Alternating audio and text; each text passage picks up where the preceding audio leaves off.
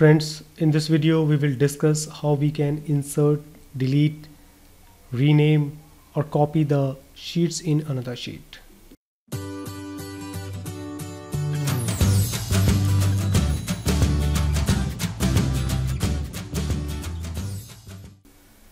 This is the workbook which can have many worksheets in which we have different kind of data.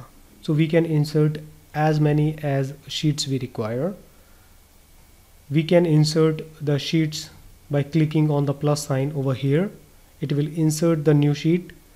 By default, the name of the sheet would be sheet 1, 2, 3 like this. It will increase one by one, but we can rename it by clicking over here. Right click over here, and here we have option for rename. Click over here and then we can enter or name the data which we want. Employees data, press enter to accept it. We can also rename this sheet. Press enter. We can also enter the new sheet by going to the insert menu, come down to the new sheet. Here we have a new sheet.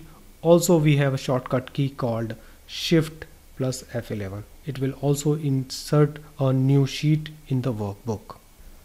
We can also delete the unwanted sheets by right click over here, and here we have option for delete. You will get a warning message. Are you sure you want to delete this sheet? Click OK to delete or cancel if you did this action by mistake. I will also delete this one. We can also give the color to the sheets for better identification. Right click over here, change color, select the color which you want. Now we can easily identify by these colors. If you have so many sheets in this workbook, it is difficult to manage. It may be not visible to you in this place.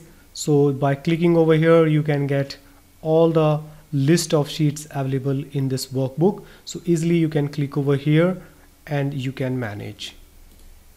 You can also move the place of the sheets. Just left click over here and move from right to the left. You can easily manage the place of the sheets. You can also copy the sheet to another worksheet or in this worksheet as well. Right click over here. Option is copy to. If you want to move this sheet to a new spreadsheet, so click this one, or if you want to move this to existing one, so select this one. So we will get the My Drive option. All available worksheets in this folder are coming over here. You can click over here for recent opened worksheets. Here also the worksheet which is shared by some other person with me, and here is the My Drive. We can select another folder as well. Double click over here and I got this one and I will select. Now this sheet will copy to that particular spreadsheet. You can open this worksheet and check whether it is moved successfully or not. So it's opening and now I can see the copy of employee data is coming over here. So I'll delete this one because I don't require here. That was for your demonstration purpose only. So I'll close this one also. I'll leave and click OK to leave this option. You can hide any sheet. Right click over here. Option is hide worksheet. Click over here. So you get the message sheet hidden. Use the view menu to unhide sheet. Dear friends, you cannot find any unhide option over here. So you need to unhide. If you want to unhide this sheet, come to the view menu and here hidden sheets coming. Select the sheet which you want to unhide. So now we can see this sheet is coming over here. So dear friends, hopefully you like this video.